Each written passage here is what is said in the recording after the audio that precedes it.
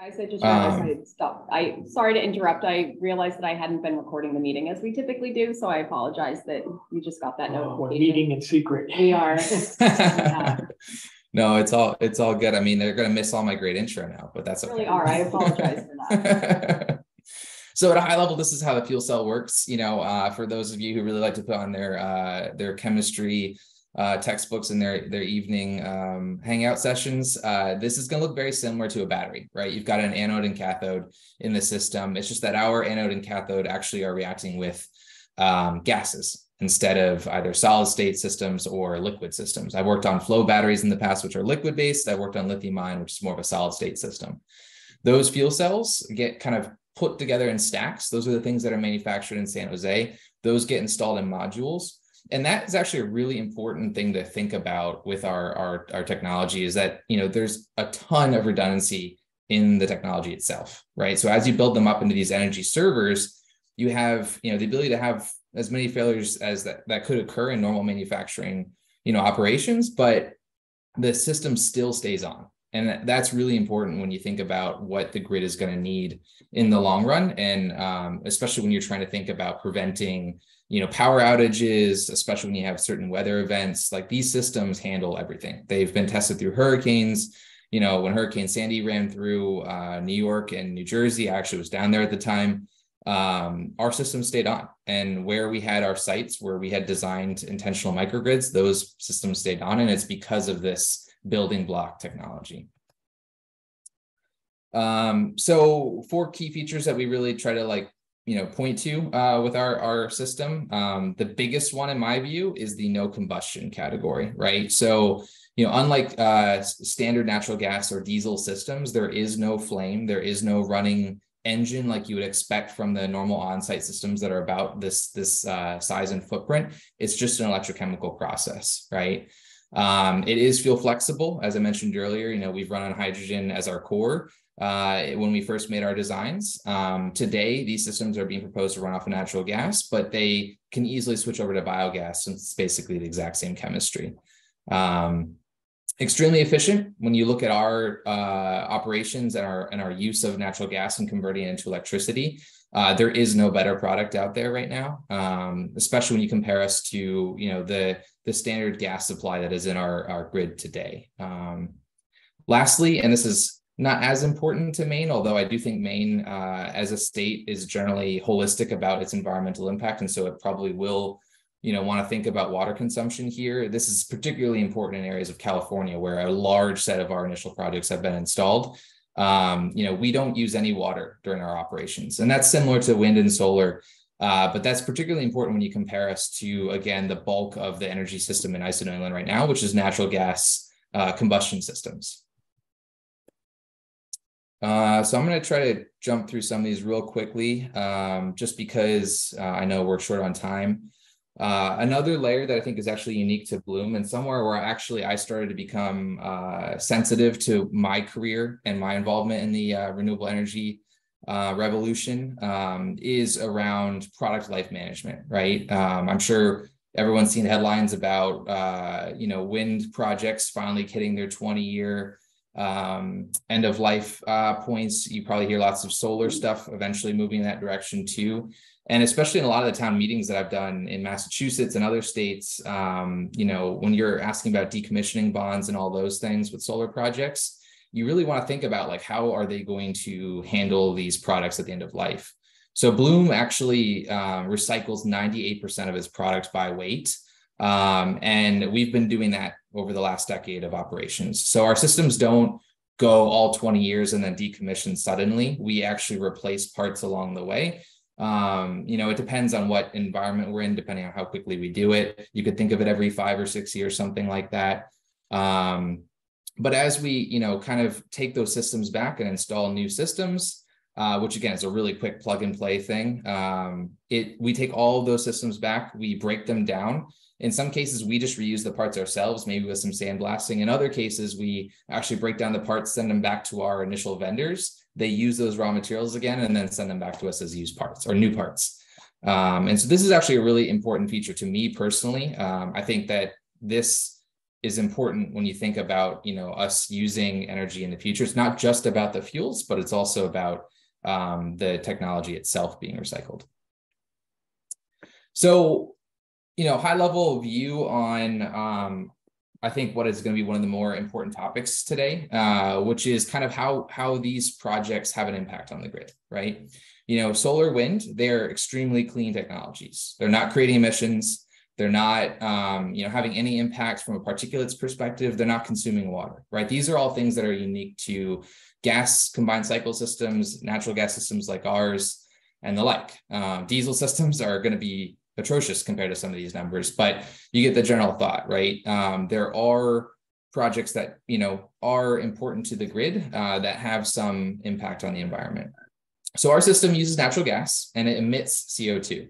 Now, the way I kind of think about this is not just about is it creating CO2 or not, but is it the most efficient use of that CO2 that's being created, right?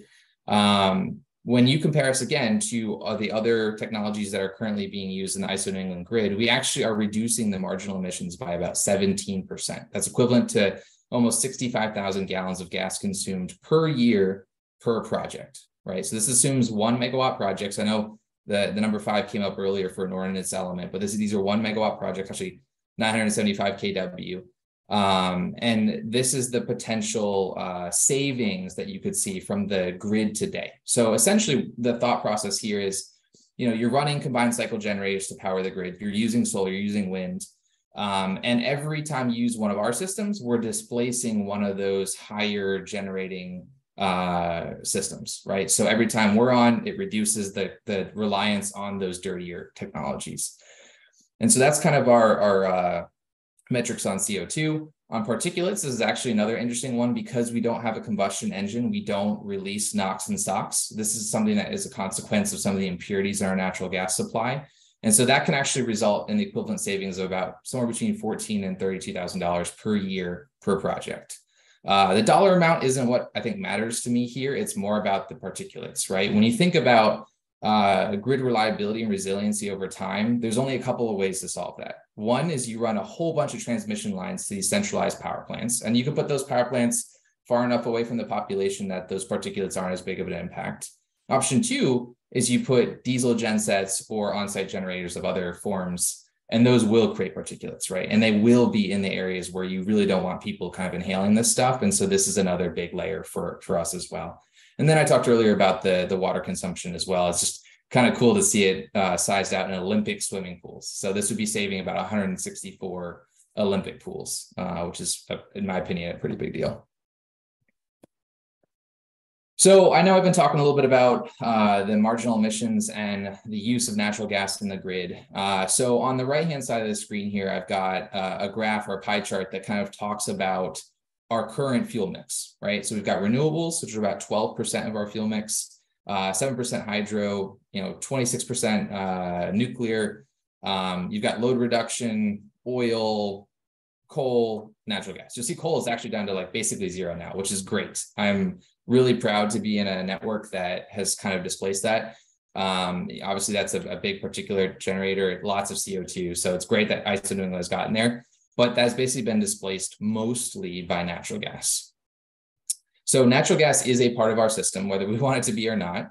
And ISO New England is saying is going to continue to be a part of our system. And there's the main reason for that is that the growth of our load, our energy consumption, is outpacing our ability to put renewables on the grid. And there's several reasons for those constraints. In some cases, it's because we don't have enough transmission infrastructure put in place.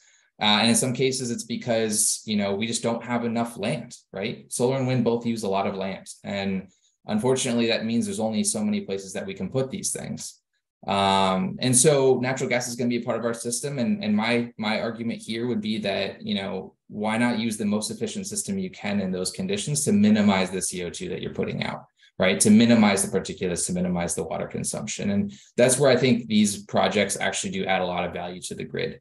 But, in the long run, when you kind of look into the, 20-year horizon of these projects, the grid could absolutely clean up, right? We could find lots of ways to start using offshore wind. We could start using more and more wave energy, right? We could potentially put in more hydro. There's lots of ways to clean up the grid. And if we start moving in that direction, there's a couple of different ways we can start to clean up our fuel source. The first thing I kind of point to is the fact that these do qualify as Class 1 RECs. They are renewable energy resources under state law.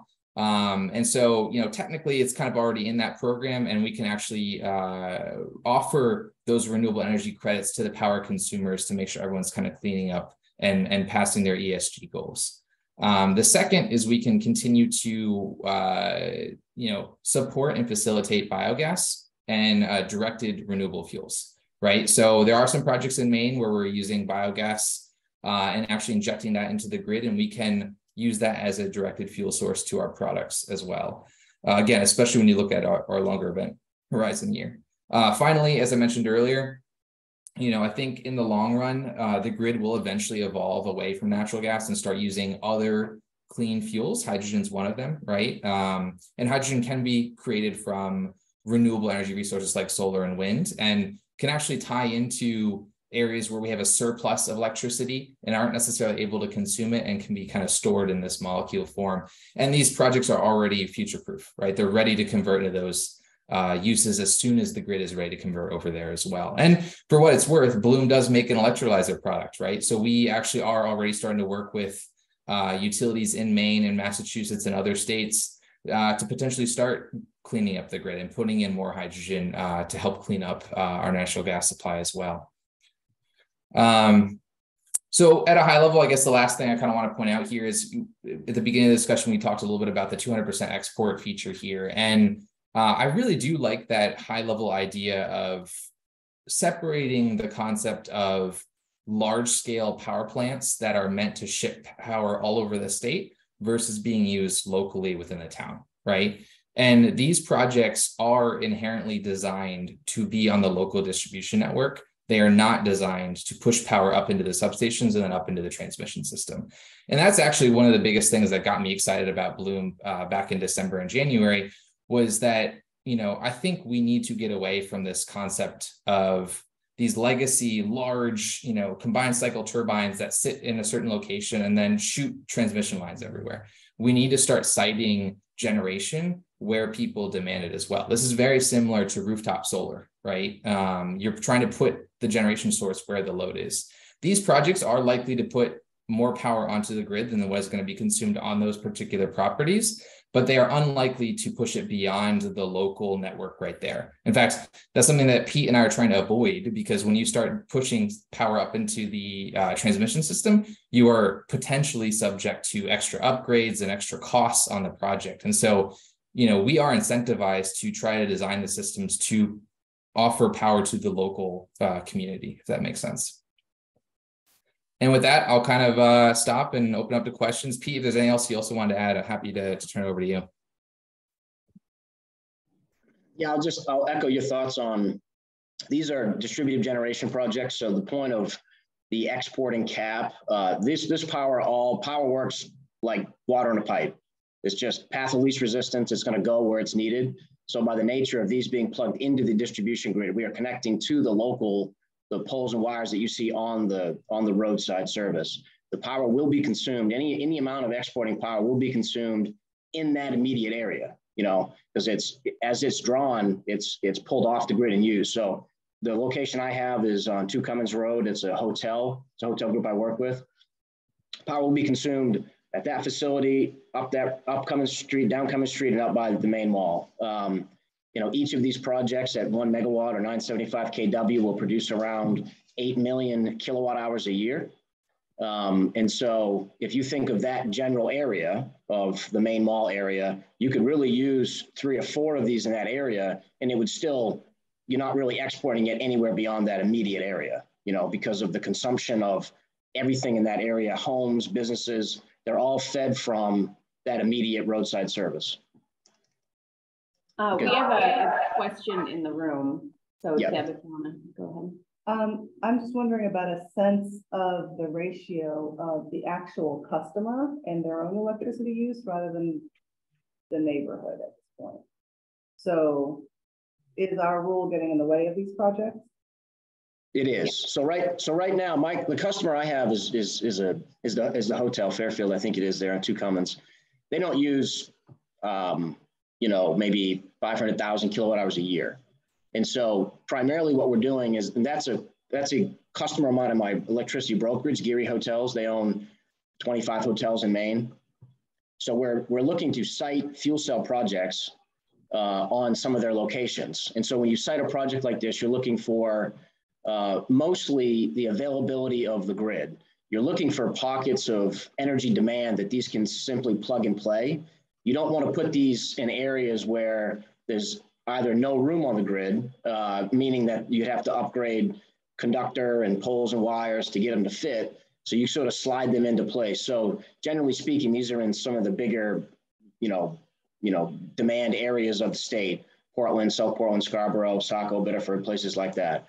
So the rule is written, we can't export more than 200% of, say, the host of the hotel. So at 500,000 kilowatts, we're limited to a couple million kilowatt hours.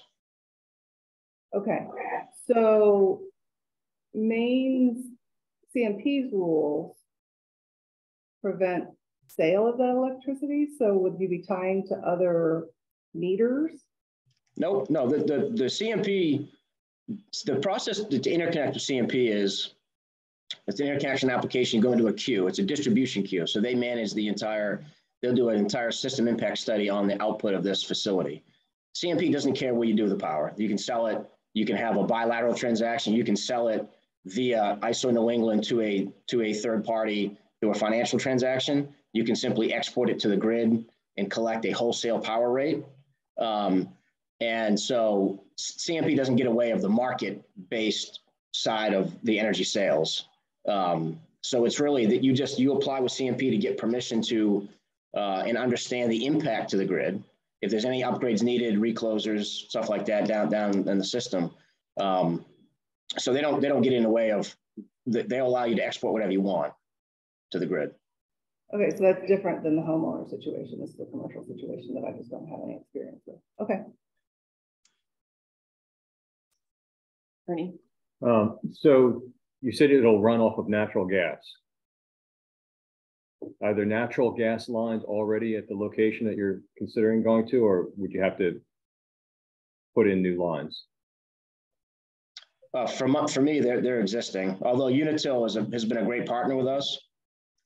Unitil, is willing to bring gas service to other areas. So if there's an area where there's not generally gas service within, say, a mile, they will bring it and expand their distribution system for homeowners, and everybody can then pick it up. If there's a fuel cell, sort of like an anchor tenant, there's a fuel cell project, they'll bring it in at their own cost, at Unitil's own cost, and that would expand their reach if there was another community that wanted gas but couldn't justify Unitil spending the money. And Mike, I'll let you speak for your own project. Yes, similar. There's already a pipe running right up the road. So, can you talk about the size of the equipment relative to the production? Can we go back to slide 2 to look at Deb's question? Can you pull up slide 2, like just a comparison? This wasn't one? it slide 2? Yes, that one. Yeah. So one of those boxes in that array, what's the production of one of those boxes? Like a row. Is it a whole row? I think the other slide shows the segment pieces. To go to the next one. This one. Yeah. Okay. So that Yes. server, what's the production of that server, for example? Yeah, so this system over here, the 14 or 15 foot by 9 feet. This is about a 325 kilowatt building block. So from a power density perspective, this 1 megawatt project for a fuel cell is kind of in the ballpark of 2,500 square feet. And to give you some, comparison points for solar, that's somewhere between 5 and 7 acres of space. So the goal of these is really to be in the nooks and crannies of commercial industrial properties that are already developed. It's basically additional upside to the community. 5 to 7 acres, is that what you said? That would be the equivalent. The equivalent. The power generated for that is the So equivalent. 2,500 square feet. So that, okay. And there's no setback, there's no additional Hmm. know? So Well, then the resite planning, then Right. that's Yeah. where you talk about that stuff. Yeah. yeah, we have these basically right up against, you know, Home Depots, grocery stores. People have picnics right next to them. They're actually very safe. Like they're all self-enclosed, so you don't need fences or things like that. I mean, obviously we can put them up if that's important, but we don't need to. And we have them all over shopping centers all over the US. And our current code requires them to be enclosed. That's correct. And would we not consider their case an enclosure? Would we require a building? What does enclosed mean? A fence or some sort of structure, you could do it with landscaping, but they have to be screened and hidden from view, and they probably need to be behind the building. I think one of the proposals has it on an open part of the lot, and that wouldn't meet our requirements. Were the purposes of our requirements visual or something else? Visual and safety. We require all, any sort of condenser units or any sort of mechanical to be screened and behind, so. Can I ask a question about the basic chemistry here? Doing a little background reading, it was my understanding that the byproduct of the fuel cells, is heat and water. You mentioned CO2. Where? So it would be, that would be true if it was a hydrogen sourced fuel cell, but the hydrogen has to come from somewhere. No, And I so in thought- their proposal, they're using natural gas. Okay, to produce the when hydrogen. you use natural gas for this, where is the CO2 coming from in terms of a byproduct? The carbon from the natural gas. Yeah, so the CH3 will be cracked, and then you'll have a CO and a CO2 component, and then you'll take the remaining hydrogen and react it.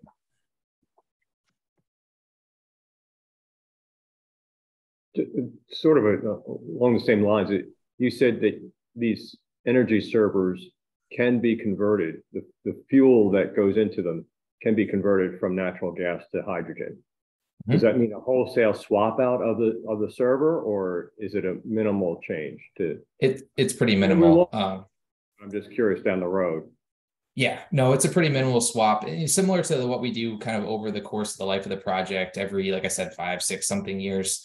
We'll basically take a fork truck, pull out one of the fuel cell systems. And by the way, it'll still be running. We don't even have to turn these off, but we'll pop it out, we'll plug in a new one, let it start running again. It's a very similar idea. We will actually change some upstream systems. So within this box, not all of them are full of fuel cells. Some of them have some other components related to kind of cleaning up the gas supply a little bit, stuff like that, trying to get some impurities out. We'll remove that stuff. We'll probably leave the boxes there. So from like a visual external perspective, it'll all look exactly the same, but you know, we're talking about a couple of days worth of work at the most. Is the natural gas line, do you have to boost it or reduce it from the street pressure? It depends on where exactly in the network you are. The closer you are to a transmission line, the higher the pressure may be. But generally, every site location I know, at least I've been talking about, Pete, you can jump in. Within Maine, it's just been able to use the street pressure. We're not using a compressor or anything like that on site. Yeah, I can confirm that. I'm working with Unitil. I've looked at probably 30 sites and just checking natural gas service. And the only area of the state the only area that Unitil operates where there's some old cast iron pipe that runs at about 2 PSI, which is fine for residential. The modern gas lines that they have are suitable for 15 PSI, which is what these fuel cells need. So that's regular roadside service, regular distribution service. In a lot of locations, I have a site in Auburn where we're just tapping into the service that goes into the building already. And it's the same flow rates and everything that we need. There's some areas around the tanks in South Portland that's it's got some old cast iron pipe, but you know, there's just nothing to justify for them at this point to replace that. But that's what these projects bring as well, as the ability for the gas company to come in and modernize their own grid in a way.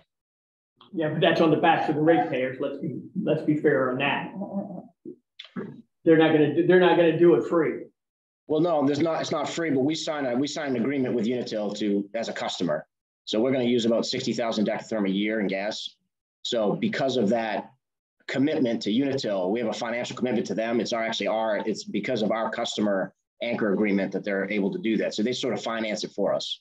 So instead of charging us the $500,000, we pay it over time as part of our anchor agreement. So would Bloom Energy be owning this facility or this generation, and you would then be an aggregate to businesses to, get them to purchase your product, electricity? Yeah, no. So Bloom owns no projects in the field. So our 700 megawatts, 600 sites out in the field, we do not own any of them. So we do bring in private capital to own and operate these facilities. They're big names that you're used to, ranging from like a JP Morgan type bank or business to other infrastructure owners. But Bloom is the only O&M provider. So Bloom will be involved in the project until the end of life. Like I said earlier, we do take in those components, we do recycle them. And there is a significant, interest in recycling those materials to us. So we're never going to walk away from these projects, but we won't technically be the owners of them. And for my projects, we're looking at bringing in partial tax equity, but it's of the opinion that the hotel group I work with, Geary Hotels, that we will own these long term. But we may we'll obviously bring in some lending service, debt service, and potentially some tax equity. You said you would own them long term. Who's the you? Gold Coast and Geary. One of my partners, equity partners on this is Geary. So I self-fund all the developments along with my equity partner, Geary Hotels. So Geary is the hotel owner at that Two Cummins location. They own the Hilton Garden by the Jetport. They own, like I said, 25 hotels in Maine. So we're the owners of the projects that I'm representing. What's been your typical cost? Oh, I'm sorry. Ron has had his hand up. Go ahead, Ron. Sorry. All right, I've got several questions. I guess the first and maybe the most important is, if the 200% number was changed to another number, what number would make you happy? Personally, I don't understand the 200% applicability. I understand that there was the talk initially at the call that you want to limit it so it's not transmission type generation. Well, that's not what we're doing anyway. I mean, ISO really doesn't get involved on a transmission level until you hit really above 10 megawatts of nameplate. So at these levels, they're all going to be distribution. They're all going to be absorbed in the immediate area, no matter what. You don't have a choice. So the 200% doesn't impact you, or you want it to be unlimited? It does impact because you're limiting how much we can export. My point is the reason for the 200%. I don't understand personally the reason for it. If there was a reason that you wanted to keep these smaller and so that they were on the distribution grid, so you're not having large power plants put in, that the 200% achieves that, but it makes it so much smaller that you can't really have a feasible project. So even a 1 megawatt fuel cell, by nature of a power generation, is extremely small. I mean, these are tiny. I mean, they're ISO really doesn't even care about these because they're absorbed in the local area. ISO doesn't even get involved. These are just handled strictly at the utility level. So the 200% impacts us because now you're tied. When you site these locations, it's very hard to site these in areas because you need, obviously, we're looking at zoning, we're looking at land, even though it's only 2,500 square feet. The interconnection is the single most important hurdle that we face.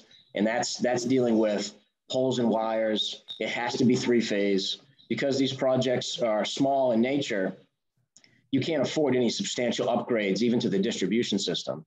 So if you had three-phase that was half a mile away, these have to be three-phase, type interconnections. You wouldn't be able to afford to do a project because that would be $1 million of upgrades that you'd have to pay for to CMP. So you really got to connect to existing three-phase. There has to be enough of that three-phase circuit available, the right size, the right reclosers. There's a lot that goes into siting these. And so when you're limited to the host facility being the size of it, the 200% works for these size systems if you have a really large, extremely large user. And so you don't see, I've been in electricity sales for 15 years. There's probably only a handful of customers in Scarborough that use more than 10 million kilowatt hours a year. So it's just, it's hard to cite everything you need to do with a grid and then find a customer that says, okay, you need it right here. That's really our point behind it. So what I'm trying to get to a simple answer of, you need to have the 200% totally removed, or you need to have it changed to some other number. Yeah, if it was a number, it'd have to be significantly higher. I mean, again, because you can't put a percentage to it, because then being removed would be the best. Because if you keep something in there. Thank you for that. Thank you for that answer. Well, I'm just saying that the answer is contingent on the host. The answer is always going to be contingent on the customer that you partnered with. So. All right. My next question is, Ron, we gotta move on a little bit. So let's keep the answer somewhat short to. Yeah. So when you have admissions, how are the admissions admitted from the site? Is there a one location that it comes out of? How does it work? So can you guys see my mouse on the screen? Yep. So you see this darker area in the system right here? Yeah. Yep. That's where we exhaust our output. Okay. If you were to move to hydrogen, you would need to have a storage tank, or what is your thoughts about how you will do hydrogen? No, so that'll be a similar thing where we're just going to consume hydrogen from the grid like we do natural gas today. And we would in that case just be venting basically like water. Where would you, I mean, you're saying down the road we can move to hydrogen. How are you expecting the hydrogen to be provided? Via the current gas supply. Okay, thank you. Yep. Can I ask one last question? Are there any safety considerations for this? There absolutely are, and that's why we go through exhaustive UL testing and similar. You know, any utility equipment is going to have safety considerations. We have these cited in downtown New York City, and that's one of the most strict fire marshal regulations in the United States, and we've sailed through that permitting process. So I'm happy to prepare a package of details on all that information, but at a high level, we've thought a lot about this, and these are inherently extremely safe. All right, well, thank you for that. Are you going to share those slides with Jamie? Because there were some footnotes or some references that I couldn't read, and I'd like to take a look at it. But appreciate your presentation this morning, and it's interesting technology, and on-site generation is really, I think personally an appropriate step to take as we try to clean up our grids. So with that, maybe we'll have future discussions on this and look at the slides, and I think we had to revisit the ordinance a little bit so we can get a little bit better understanding. Yeah. All right. Appreciate your time. Thank you. Thank you all. Thank you. Bye. Bye-bye.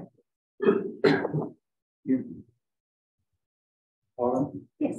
It would be nice to get a handle on why the 200% is I have there a feeling in the first place. that it was because when this went into effect, like renewable energy on site was such a new thing, and it wasn't well regulated at the state, and there were so many concerns about people, what's it going to look like? That's always tends to be the. When did this go? When was this? I remember ordinance put in this, like place? the energy committee was involved in this, and it was exactly, we don't want somebody to set up industrial scale solar array, which we've shifted our position on. And now it's better regulated by the state and by CMP and what they can. When did we put this? When was this ordinance put in? The standards for the small scale energy facilities were adopted in June of 2012.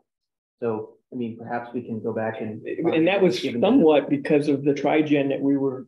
I think I was on the committee. Being part of that. I have no recollection of this. I'm remembering the conversations. It was very much not wanting to full scale get into people turning their properties into energy energy production facilities. And so it was like, that was a random number. It was like, okay, no more than twice as much. Were we discussing Trigen at this time, or Trigen came after this, didn't it? Yeah, it did. I think this was more about wind. Yeah, no one wants to see wind turbines and stuff. And it was also about and some solar, yeah.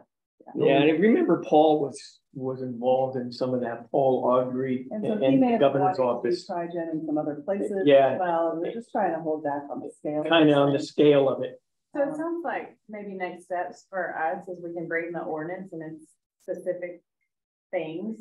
And you all can give us some input on what we should remove or tweak or change, and then we can go from there. Yeah. Sounds like it sounds like this is something we want. We think it's a good idea in Scarborough. That's what we really wanted. Yeah, I think that's something we I think, are interested again, in allowing, then we can definitely fix the ordinance to make it so. one size doesn't fit all for sure. So, Okay. yeah. Okay, perfect. And that's what we'll just go with that. I think we can pretty quickly move that through. I just Faster than the EV ordinance? Yes. Yeah. I just think that the public though would ask a question about safety. Mhm. I mean, are these systems safe? They're going to be more safe than a combustion, Yeah, no, I get it. and we do allow a combustion. But nuclear is non-combustion too, so. Yeah, I know the hydrogen is not being burnt or anything else like that, but I'm just thinking the average person who doesn't know anything about this would just say, is this something safe to have? You know what I mean? Will it blow up? Yeah, will it blow up, in other words? Just to paraphrase the discussion so far, I think the 200% limit is proportional to the amount of space that the project takes up. These take up much less space than a solar array. Yeah. So if that would help the public understand things that. Yeah, I think that's good context. Space economics. Yeah, I mean, microgeneration is great on site. Well, You know, I think what I would like to think through is the more detailed concept of commercial sites producing more electricity than they're using. Right. And I just need some time to think through that in my head and what that might look like, and whether we want to have different sets of rules for different technologies, or if there is a blanket rule we can apply, or like, I just need some time to think this through myself. Well, and would it be helpful to have the slides also so that you can look at some of the background information that they reference in their Maybe, slides? and I just I pulled their website because I wanted to see the technology. I think it would also be interesting to know what is the CO2 emissions compared to generating electricity. there's site and source too. So Straight away remember, with natural gas. Well, they said 17% reduced, and that's what I want to look at as well. What is that? That was on one of those. well, they reference where they get that from. So Yeah, I so couldn't right, read over that more. And that was like per megawatt system. So it's theoretically each system can have up to and I think it was up to 17% reduction. I don't think it was straight across. Probably depends on what the technology is that you're comparing it to. Yeah. So what I want to see is the efficiency numbers rather than that 17% reduction. And they also botched the chemistry, which bothered me a tiny bit, but not a lot. Yeah, I was I struggling can with see your sensitivity to that. It was Yeah, I C4 and no C2. was caught up on the chemistry too. But then you mentioning that they're using natural gas to generate it. That makes sense because there's no carbon. Well, the carbon is the natural gas.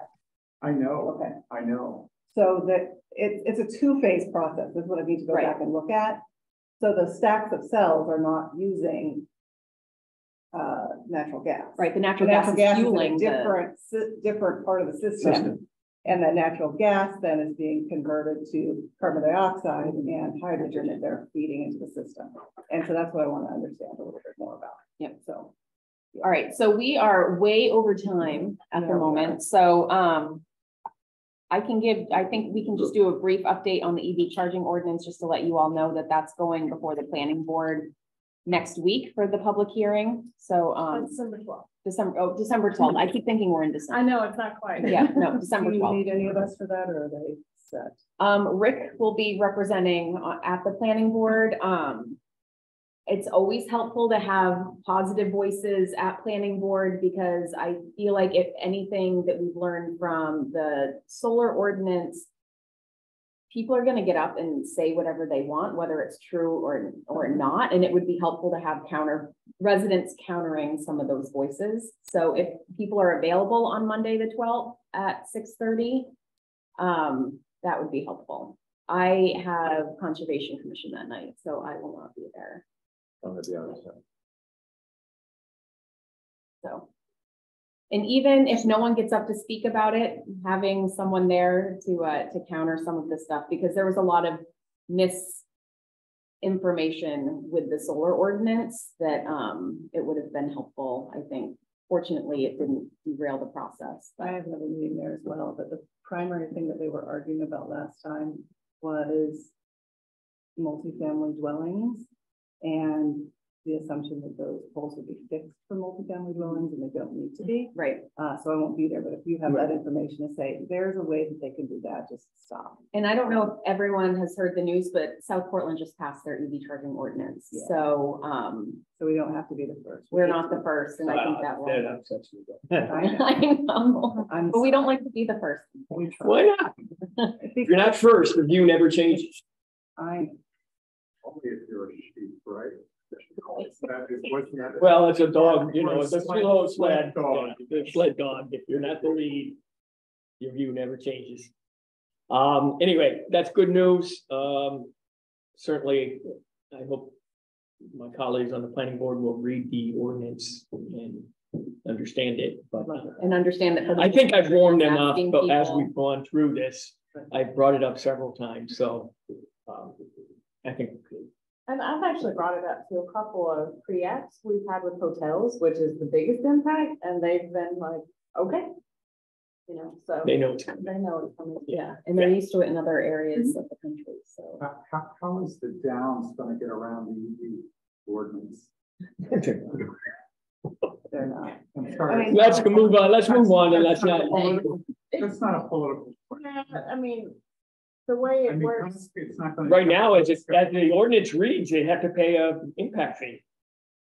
and that was one comment from the council in first reading, was they don't really like the impact fee idea. I did have an opportunity to just touch base with John Anderson afterwards, because he was the one that was saying that, and I did share that our impact fees will actually cost more than someone just installing the stuff. So he seemed to like that idea. And then the other item was they wanted any impact fees, or in lieu fees, I should say, not impact fees, in lieu fees collected to maybe go towards things other than EV charging, so other sustainability initiatives. Which I think would be nice, because it's in our energy or comprehensive plan, we were going to get a percentage, and it was up to the town council to determine that percentage, but they've never gone that way. Yeah. We made recommendations, but they never made. But if we could get them to agree that the impact fees would go for initiatives brought forth by the town that met the definition of whatever we have in our plan. So at this point, I think to make any changes to the ordinance, it would need to be done through a council amendment. So April, I think, is listening in. So we can chat about if there's interest with the council of directing some of the in lieu fee to other, just a sustainability fund, that might be an amendment that can be introduced. I'd like to just lift that entirely, like to lift the charger piece entirely, because it feels like there's money coming from other places for chargers, and to instead say that that's money to be directed by the sustainability or something like that. Okay. So yeah. I can, go ahead. Hi guys. I definitely think that there is a want on the council to kind of get our arms around a lot of these fees, and who pays in lieu fees, and what the account balances are, and what that money is designated to be spent on. I think that that's something that the council does not really have a good handle on right now. And so any recommendations that you guys have as a committee that could kind of come as like, this is currently what's happening. This was the reason for it. This is the change we'd like to see, and just keep it as, you know, clear cut as possible. I think that's definitely something that, I don't know whether that conversation will happen at finance or whether it will be a council goal for the year, but that's definitely a reoccurring theme right now, is to get our arms around all these different fees. Thanks, April. All right, moving on. Moving on, I feel like we should maybe table Sustainable Scarborough Day and take that up next month. Take that next month. I will just share that Conservation Commission is super excited and interested to work on this with this group, and I've spoken with Steffi Cox at Project Grace, and she's super excited about it as well. So there's a lot of and we're talking about like doing this around Earth Day. Around Earth Day. So it's April timeframe. Yeah. So okay. So I would recommend, and you guys can give this some thought, kind of forming a subcommittee to kind of work on this and work jointly with Conservation Commission, because we won't be able to do this just in meetings. So it'll be a little bit of an additional lift for that. So next we'll have Autumn share the GMO stuff. You want me to pull up your presentation?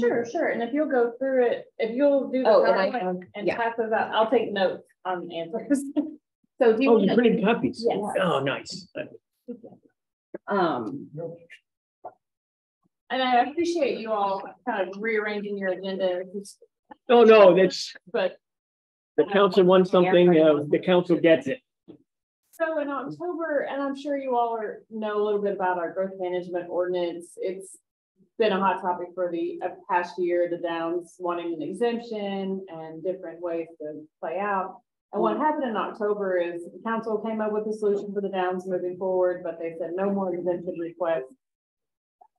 And so John Anderson and Nick McGee were tasked with, they are working with Tom Hall, myself, and Karen Martin and SEDCO to come up with some proposals for a new GMO revision, how we looked at it, how we issued growth permits.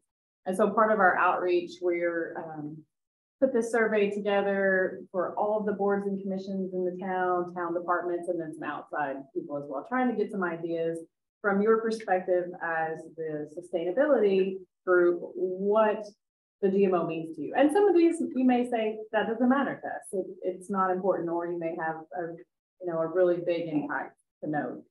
So these questions are meant to be answered as the group, and I will take back.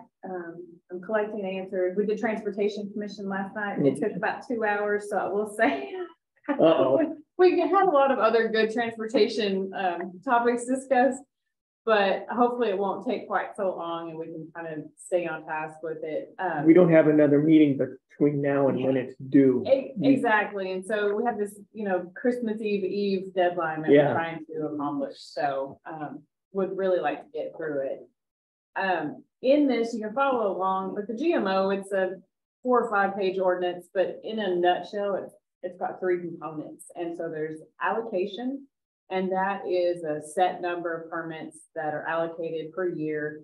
And every 2 to 3 years, the council updates it, and it's a percentage increase over the last 10-year average. So right now we have 144 growth permits allowed. But within that 144, there's some limits. So right now, you can only do 30 permits in the rural districts. And those are all the districts basically west of the turnpike.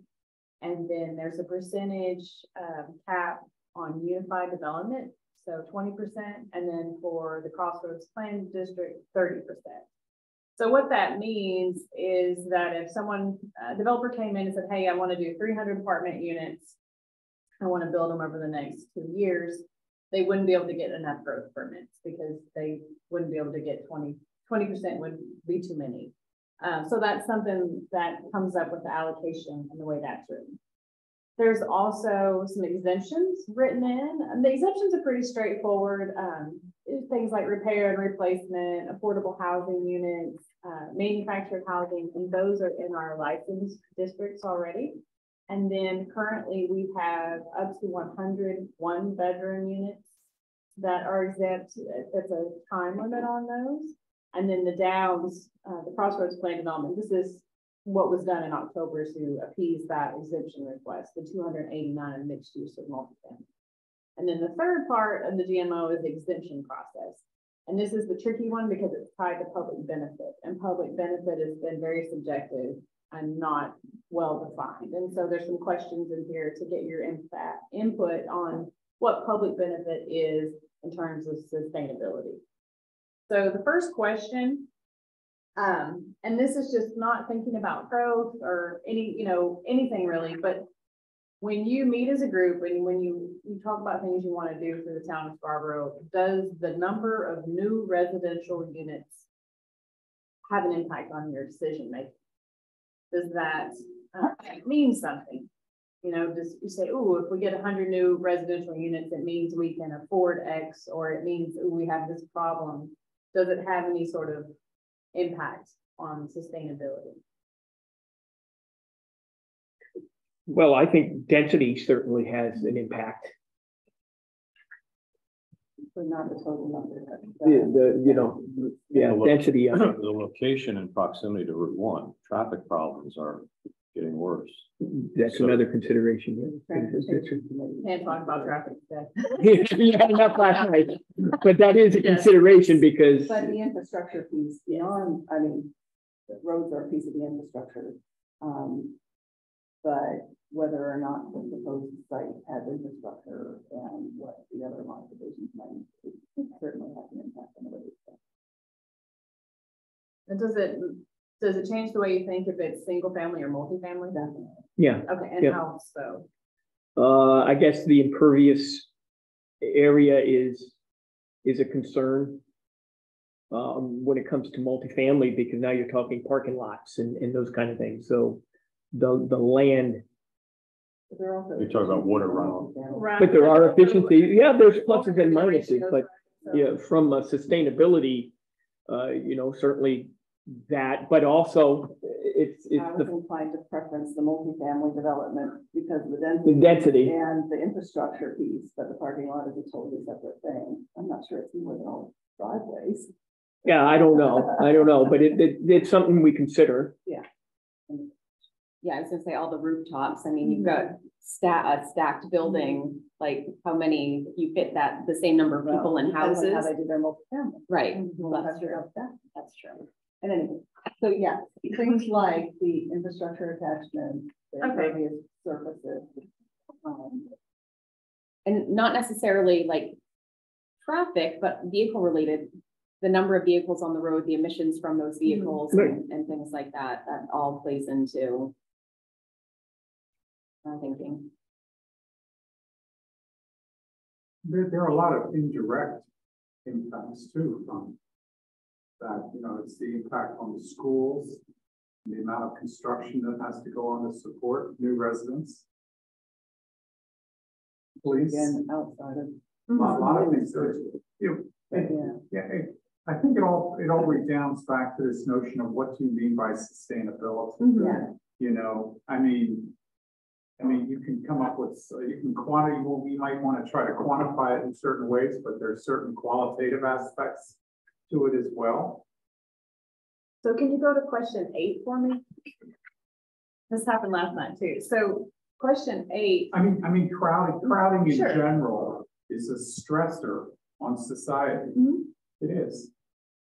So this is a guiding principle question. And so this is, as the sustainability, what overarching principles really guide your committee when you make decisions? What made you say, oh, this alternative energy is a good option? What principles do you really apply? Well, we have that other document that we workshop with the conservation commission that you have. Yes. It really defines, like, I personally would like to encourage certain kinds of development that fit some of those principles. Okay. And so I would rather see low energy footprint multifamily dwelling than 15 standard stick-built houses from a sustainability perspective. So are you all interested in how they're built, like to LEED standards, or is that something that's really important to us because we added that in the comp plan, and Yeah, it's in the comp plan and it was in the memo to the council. Well, And now we've been told we can write ordinance about this stuff. Watch me go, but we have to talk about the third thing first, okay. Except we can't, because by the time we write them, they'll tell us that's not allowed. Stop being so negative all the Oh, time. stop it. Change is tough. So what other things, do you really look at when you consider something in this group? Why did you decide EV charging was going to be the way to go? Well, market trends are, what's happening out there in the marketplace. What technology is going on? So new the technology advancement. is advancing with, so that's a good one.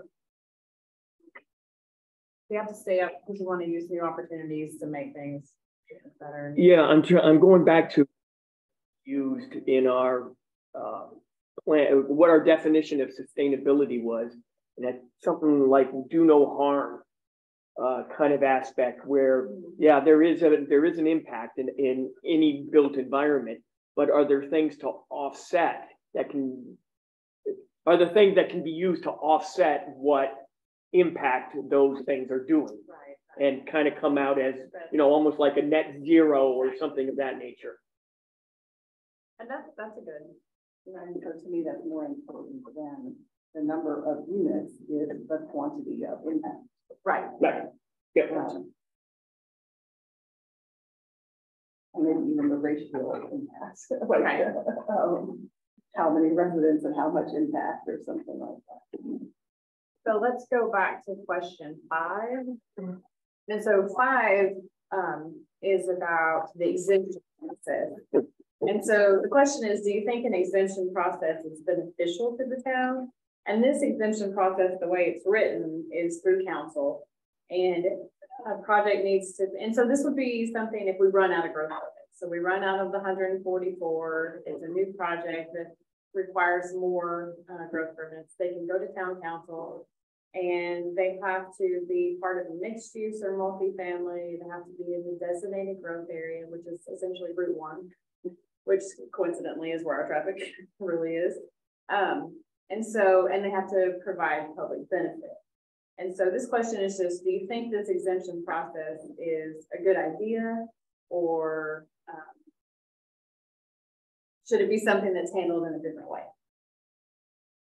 And you don't have to have a strong opinion on it if it's not something you've ever really, it's okay, but the next part, the public benefit part, is probably the part. I think that's the part. Yeah. I'm not against exemptions, okay. But what do we get out of that? What do you get out of it? What's the give and take? You want something, what are you going to do that meets our goals? And I think there has to be some sort of exemption process, because I don't think that we can decide today, like, I don't think we can predict the future well enough to understand, like, if somebody were to come in with a really cool proposal that would really make housing more sustainable and provide a huge set of public benefits, but it needs to be done at a scale that So the exemption process is fine as long as we really understand what we're doing. and as long as they're required to account for other costs that the town will incur.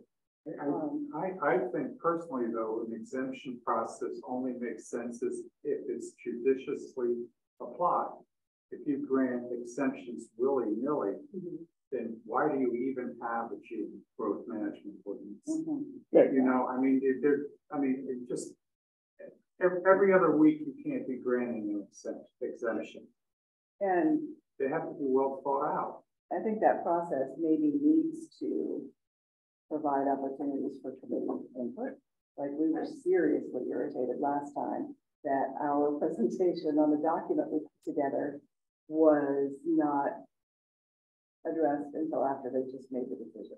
Sure, we have 10 to 15 committees and boards, and so yeah, using those. And we're thinking about different sorts of things. And if we need the chance. We need the chance question. to educate the council before they make that decision on, yes, this is an appropriate use of having an exemption. And so 6 is definitely yes. So go to 7. I'm sorry. Before we go on, Sure. Should an exemption process have as the top priority serving the public good in some way? Yes. Yeah, I absolutely think so. But is that spelled out anywhere? I don't. No, not currently. And I think that's. And that's where they want to get to. Yeah. Right, and I was gonna say, it seems like the public, it needs to be defined, which has been talked about, like, I mean, anybody can come in and make some sort of pitch for how their development is going to benefit the public, but the town should look to its comp plan and things like that to understand what is important to the town in terms of public benefit, and those should be the things that the developers. Yeah, and there's all, you know, and if there is an exemption process, and my brain kind of simplifies things, like there's these buckets, right? And each bucket, there's a sustainability bucket, there's the conservation bucket, there's a transportation bucket, and there's parks and community services. And your project needs to get some points in all of those to really have this overarching public benefit. If, you know, last night it came up so far, what we usually hear, oh, we're gonna build sidewalks and a trail connection. Well, that's already required. So there's no, great, good for you, you did what was needed, but let's do extra. And so that's, I think if we keep this exemption process part of this questionnaire with all these different groups, we'll have a really good public benefit defined, hopefully. And so we can figure out what those thresholds are and what it really means. And it's not just somebody saying, we're just good and it's going to be great and you're going to love us. It's quantified. I just think the bar for exemptions has to be high. Right. Has to be high. Yeah. And if it's not high, it's going to be perceived by me and others as just a political exercise. This group of people has a little bit more in with the town management or the town council than anybody else does, so they can get their project pushed through. Also with the public. Yeah. Yeah, people defer to, oh, we need a new grocery store, we need more housing for this and that category. The developers in any small economy carry a certain amount of weight. And always the public accepts it before groups like this talk about it. Yeah, the applicant bears the responsibility of meeting what we define as public benefit, not their definition of it. So it's my understanding that the growth management ordinance was developed with an understanding of what that growth entails for the town and how we can manage it. And so to accelerate that growth process, they should take on the extra cost of accelerating the services in addition to what's required. To making it better for the rest of us. Believe it or not, the growth management ordinance was put in place to manage growth. Aha. You know, How you play on words. As shocking as that seems, but if you're providing exemptions all the time for a lot of different reasons, and since no one can define public benefit, I mean, we could have a long philosophical conversation about what's public benefit. You come back to some of the weakest excuses for development. And those of us who have lived in other places see how this is just a steady creep, a steady march on. And one day you're there and you go, where is all of my farmland? Where are my trees? What in the hell happened? Why is the water so polluted? And some of us come from places that were averaging 1,000 housing starts a day. And so I do have some concerns with the way the growth management ordinance is set up. It does make it exceedingly difficult for a large multifamily project to go in. I think there are good reasons to consider large multifamily projects. There are exemptions for affordable housing. That's a very specific definition. So sort of that next tier of housing is also critical in providing services in town. And some of that housing feels like it needs to be in these multifamily developments. And if you can only get 20% of 144 in any given year, you're going to be hard to do that. Right. And so I'm not sure how to address that. Okay. But I think that's a common thing too, is our comp plan says we want these things, but then we're limiting it here, but then we're, you know, we're not quite sure. So I think we're trying to get it all in a line. That's the goal. So When you all think about public benefit, what does public benefit mean from a sustainability standpoint? So would it mean a public benefit, something special, right? So if I was a developer and I was bringing a project in and I came and presented to you all and I said, this is my project, it's great, it's, you know, 25 single family homes and I'm going to do X, Y, Z. What would you all want me to do to show public benefit from a sustainability standpoint? Energy use will be significantly lower than would otherwise be expected. Yeah. Less impervious surfaces or ways to manage that impervious surface water. I mean, we've made this list. No, I'm waiting for Rick to say distributed generation of power. Well, micro Yeah. microgrid. So that's Do you have this list in existence, Mark? It's kind of in our energy plan, and I mean, if there's something you can just send me, I can use that too. You don't have to read it. If you have it already thought out. well, I think you're hitting most of the high. well, because it's been, I mean, we've been saying the same things for a decade now. And so I would expect Resiliency, you know, making sure that because of growth, other things happen, climate change, and then there's coastal water, and begins to say, why are we putting generators on, you know, on the ground floor or ground because of, you know, floodplains and those kind of things. So resiliency in our built environment is important. And some of this is stuff we should be doing every time we develop, whether or not it's an exemption. Right. We're trying to move towards that. Right. But part of the reason for the stay was to let the ordinances catch up to the comprehensive plan and to grant this massive extension, before we had that opportunity. It was just like, wait a minute, why did we even do all of that?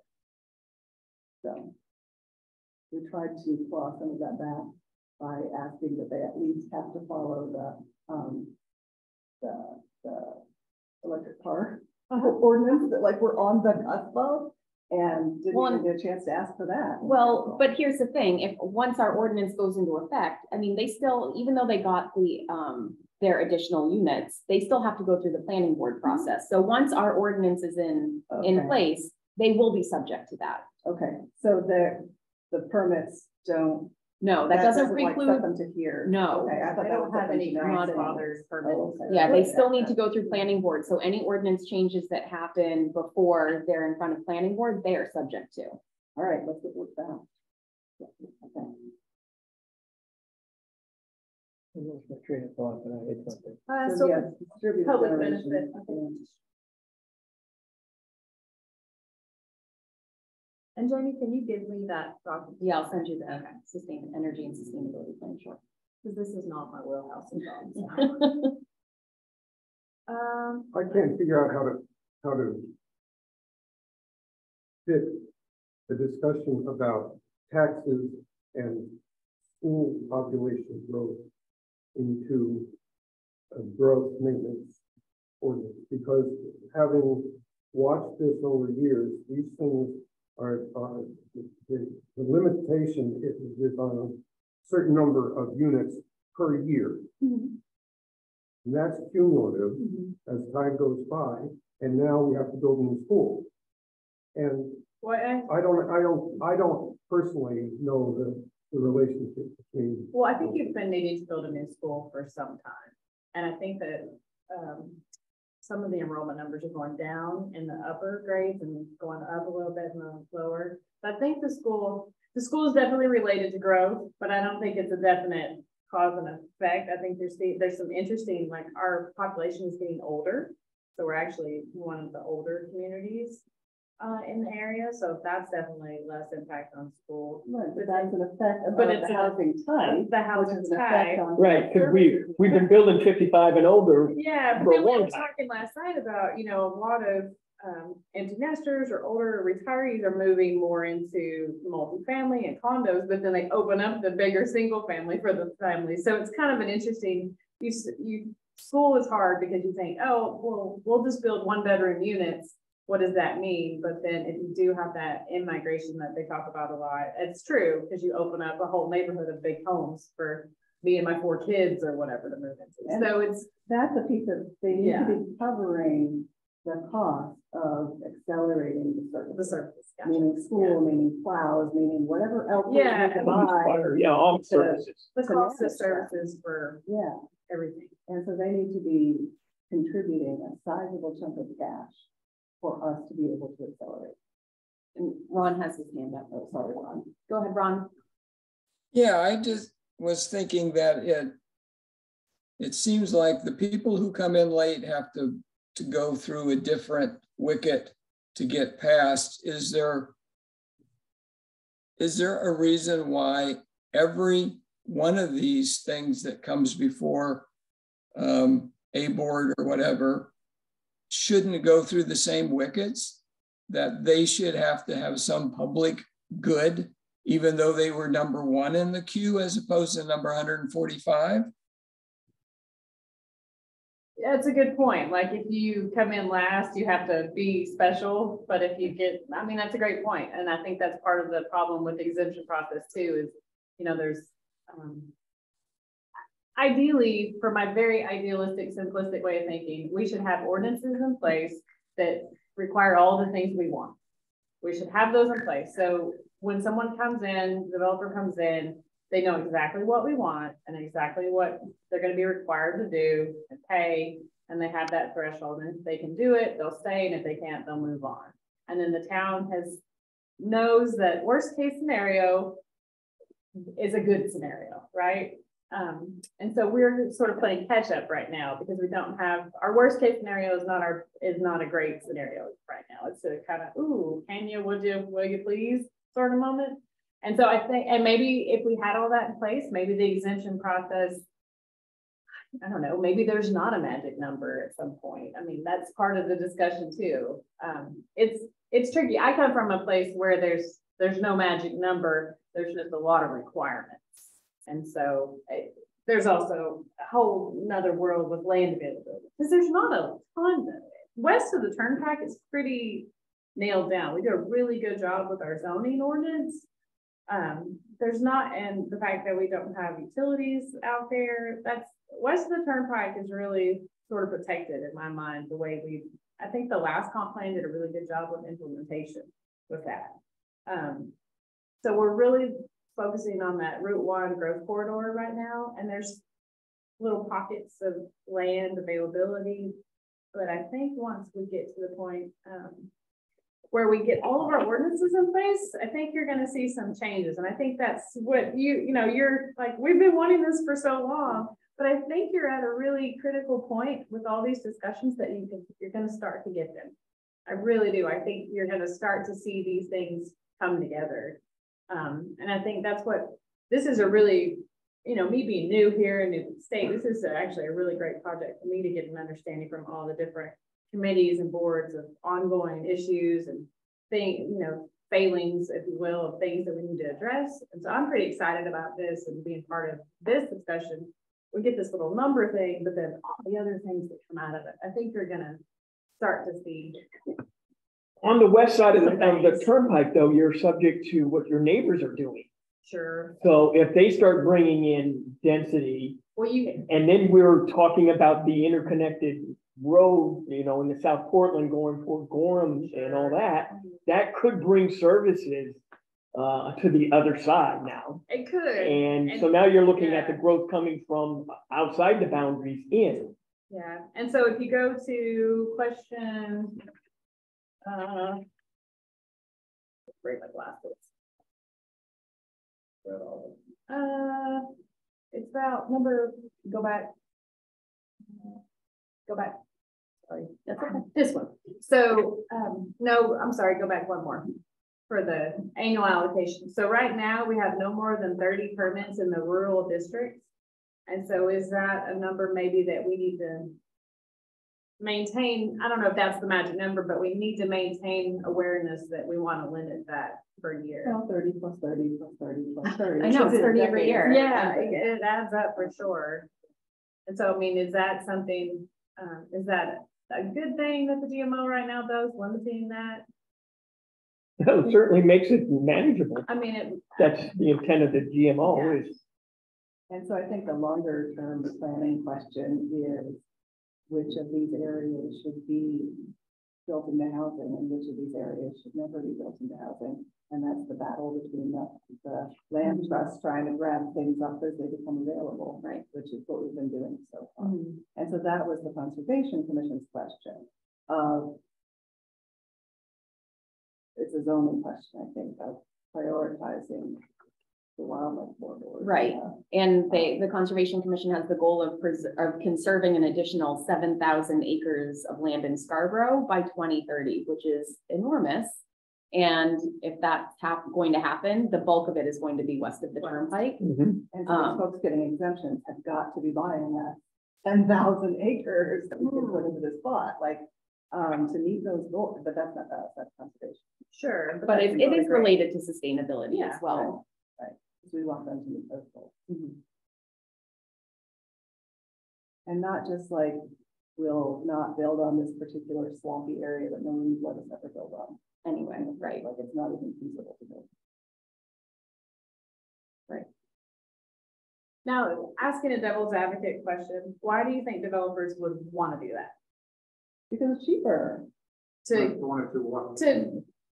What benefit do they get from developing, and maybe they get an exemption process, but they go and purchase some conservation land? They can put their name on a piece of land and have a. That's what I'm trying, and I'm not. And they get to build. Figure out. And it's also benefit for them.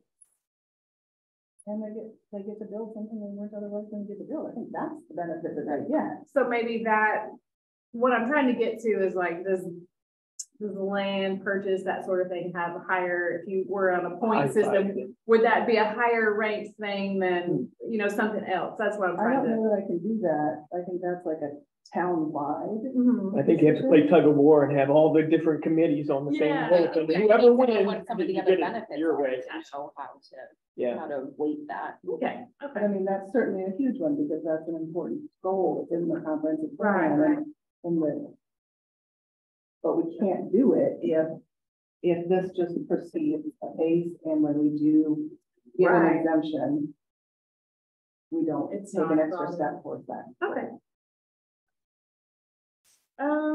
So let's see. So what do you think about, so it sounds like the common scheme, I heard from you, Deb, that doesn't seem like it's reasonable because you can't do a larger, you wouldn't necessarily be able to do a larger project without, thank you, the exemption process.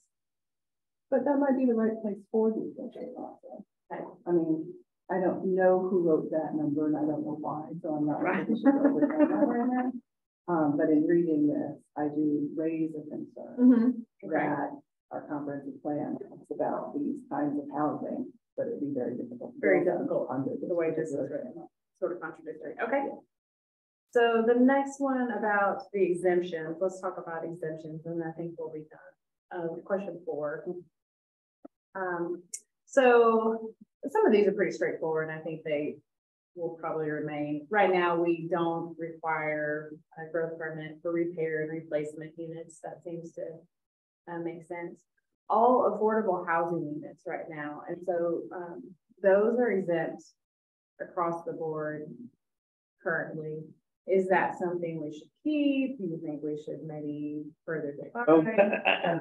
A consistent definition of what is affordable housing would be helpful. We have a definition. It's the 80% of the median income thing, but we don't have a requirement to deed restrict it for any sort of time frame.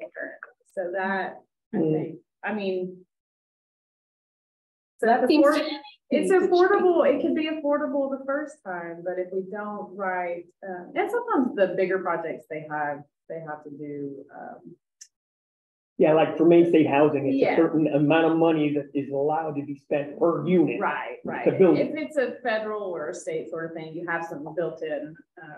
But if you were going to do affordable housing units in a larger scale subdivision, just dispersed, it has to be written in sort of deed restrictions or something for some sort of time frame. So from my perspective, the goal there is that people who work at the grocery stores and people who work at the school and people who do these other things can live near where they work, which is a sustainability issue as to how much they need to drive and how much fuel they need to burn to get where they're going. And when our growth management rules are not resulting in development that allows that, we have a problem. okay, so it sounds like the affordable housing units is a good thing for exemption from a sustainability perspective overall, right? As long as it's a real, fully baked idea. But then that's kind of combined with what's workforce housing.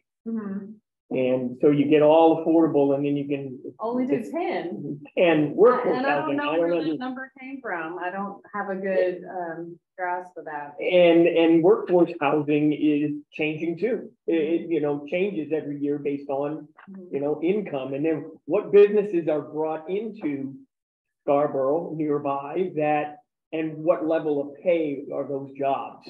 And if another e-commerce comes up, those aren't going to be $100,000 a year salary jobs. Right. They're just not.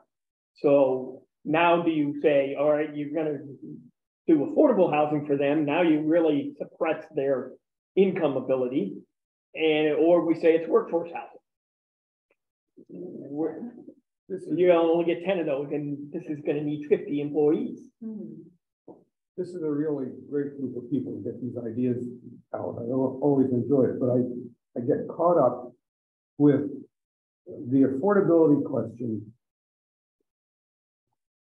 is answered by the developers when they build the places. But what about long-term affordability? Yeah.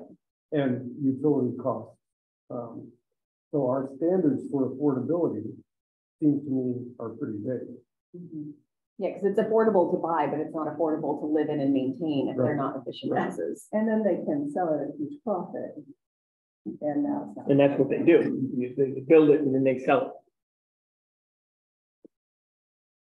And then we're stuck with it. How many Costco employees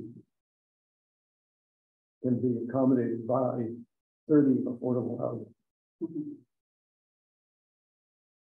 Yeah, and at the Downs, that's where they work, live, and play. Okay. Yeah. Do you factor in whether the land is already developed versus undeveloped land? Is that part of this exemption process? So like on Route 1, they're building houses on the intersection of Route 1 and Gorham Road and Black Point Road. That it was already developed. There were no trees there. It wasn't a forest. It was developed land, and they were building more houses on it. To me, that's a better reason to build there than it would be. There are still some green spaces along Route 1 that I would prefer not be developed. Does the exemption process look at the type of land that's proposed for development? Not currently, but it could definitely be part of that. The use is within the ordinance for that zone. Yeah. It's up to grabs. Well, I don't think there's been a lot have come through for exemptions. I think it's been the Downs came through for an exemption for the past year. And I think there's one other. The one on Muzzy Road, they didn't come in for an exemption. No, they just understand that it's going to be a phase. They're going to use the 1 bedroom because they have 60 of those. Yeah. So they'll use up some of so those. They're playing within that. So, okay, now we've checked that off for the rest of the year. Yeah. Sort of thing for the GMO. So, yeah, we're going to have, for till 2024, if they use up 30 of those or 60 of those, we're only going to have 41 bedroom unit exemptions again. So it changes, once you start putting these. Well, it's not every year. Add in 100 1-bedroom units every year, even just for. Well, it's not every year, yeah. But even just for a few more years, it's cumulative, so yeah, for sure. It's not like it's a one and done. It's, right. It definitely is adding to, and I think that's the, how many people can Scarborough sustain every year? you know, is if you just really lowball 2 per unit, can we do 600 people? Well, what does that mean? If they're required to, in the development process, supply enough money to add the extra services. Offset. Some of that will come in impact. taxes, Right. but that supplies the ongoing services, paying the police officer, paying the teacher, not the construction of the school or the 10 extra vehicles or whatever those are not. Like, that's where the taxes then go up for everyone because Oh, and April's talking about enterprise business park. Like they're one, they have, I think, 300 or so units that they want to build multifamily. No. And so they're still out there, trying to figure out how to make this work. So like if they came in and that's on why a we random want year, them yeah, to build some stuff because Right. we're having all those facilities that Right. people will be working at, and it would be awesome if there was some housing near the facilities that everybody's going to be working at. but the But- DMO, the way it's written now, limits them. Well, But then I'd you like gotta to go see down in Route place- 1 to get in there, and now you got traffic. like that in place of 300 single family houses on half-acre lots. In terms of a sustainability question. Well, and the DMO does a good job of not allowing that. Right. So like there's some, you know, there's some positive pros and cons for sure. I think it's a really understanding, trying to put some maps together so we can, when we go through this, we can really see where can this use go? What do we have left? Where can this use go? What do we actually have left? Is the discussion as big as we think? You know, if there's only 500 acres of XYZ zoning, what does that really mean? Trying to get to that so we can have a really Yeah, if you had a crystal ball, what would the yeah, growth look like what's the in? worst case scenario in with 10 what years, we've what would it done look now look like? Yeah. That's kind of That's kind of an interesting drill to go through. so that's what we're working towards. Good, thank you. Yeah. Thank you for all this, and I think Can you summarize that? And if we don't have to have a response till the 23rd, maybe you could send it out to, and if you have other thoughts, just put it in the document and Yeah, then you guys vet it. I'll work with Jamie too to get some of your other things. Yeah, I'd like to do a little more Make sure we get thinking after everything's written down. Sure. Okay, that point's covered, that Yes. point's covered. Definitely, One more look at it before we submit it would be nice. Yes, definitely. Definitely want you to see what I wrote down. I'm a horrible note taker, but I love the video. Well, fortunately, I remember to record And this this portion of the meeting. Good, right? Good, Yeah. good call. Yeah. Thank you. Thank you. This is a fun exercise. I'm glad to get, nice to see getting committee input. And that, you know, that's a credit to the council. Yeah. And Yeah, appreciate and that's that. been a piece of the frustration. It has is been. that they proceed with doing things without tapping the committees. that we Sure. have. They're pretty good about tasking staff, but they don't task committees Well, and don't listen to committees as much as. there's some really good expertise on all these committees, and that's one thing that I'm not used to, which I'm like, ooh, this is great. There's like people that know things, right? And that's really useful for staff, I think, moving forward. So Yeah. I was excited to see that. And while we didn't get to the ordinance update discussion, I feel like the discussion that we had here is gonna help kind of inform that discussion also and figuring out how we can fit in more energy efficiency requirements into our ordinances, because like you said, if our ordinances are where they need to be, then the GMO is gonna make less of a difference in the long run. We should be in a place where. That's right. all Yeah, the- I'd rather have a ordinance to help the built environment than to have a GMO to force that. Right. Yeah. Because you may not get because what does come in, to the other gentleman's point, may not have been what you wanted anyway, but they made it in with the number, right? Yeah. Yeah, because they got there first. Yes. No, this is great. Thank you. Yeah. All right, well, we're way over, so thank you. Yeah, all but thanks for the sticking with us. patience. When are we meeting again? Oh, that is a good point. So we are taking January off or December. off. Oh my gosh, I'm so messed up on my months. I am going to be at a conference for our January meeting, so I was wondering if we can move it the week prior to so we would normally be the 25th. I'm proposing the 18th. Since we're missing December, we can meet a little bit earlier in January if everyone. Does if that make works for sense. folks. Let me get, not that That's a question. Sorry. So you're saying the 14th, I'm saying the 18th. 18th. Oh, look at January. January, yeah. So we won't meet in 18th. December, and I'm proposing January 18th. Oh, no, that works for me. All right. Yeah. All right, so I will make that calendar adjustment for everyone. So it'll be there. You're always good at that. Always do that. Right. That's what we got. All right. Thanks, folks. Thank you all. Have a happy holidays. Yes. Eric, do you get the package?